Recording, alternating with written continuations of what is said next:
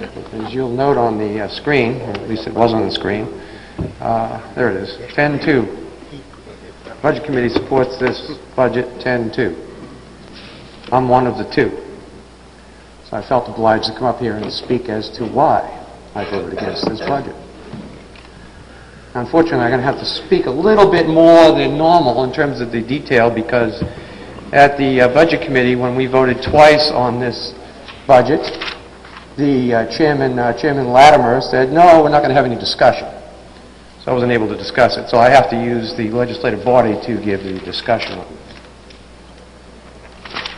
And I won't go into great details I might have gone into in the budget, where I might have persuaded others to acknowledge. Simple facts of the matter is that there's a certain question of legality regarding certain line items. And clearly, the process of getting answers to those questions has been in violation of the law. Yeah, so as you, the legislative body, has sent me and others to the Budget Committee to represent you and to ask questions on your behalf to the department heads, and the law requires the department heads to answer the questions put forth by the Budget Committee. They have refused to do so. They have padded this budget quite unnecessarily.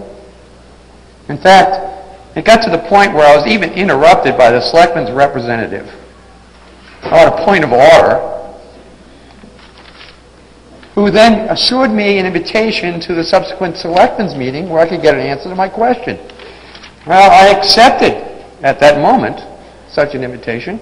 And to be clear, 2 nights later we had another meeting and I made it more formal, my acceptance. To which the very next day I received an email from the town manager indicating that the chairman of the board has disinvited me. Well, then he further said, well, I can go up and ask for an appointment like any other citizen. Oh, and by the way, we're not going to be meeting for another 2 weeks. Oh, and just as a happenstance, the entire process window closes at that point, so I can't do anything about it, regardless of what the answer is. How convenient. So, in a nutshell, ladies and gentlemen, I will tell you, while there are flaws in the default budget, our basic choices between this, what I would constitute an illegal budget, in which your representatives were not allowed to speak, nor get answers from the department heads.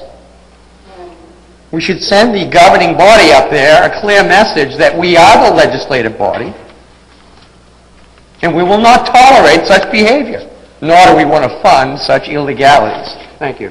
Thank you, Mr. Jones. Mr. What? No, I think she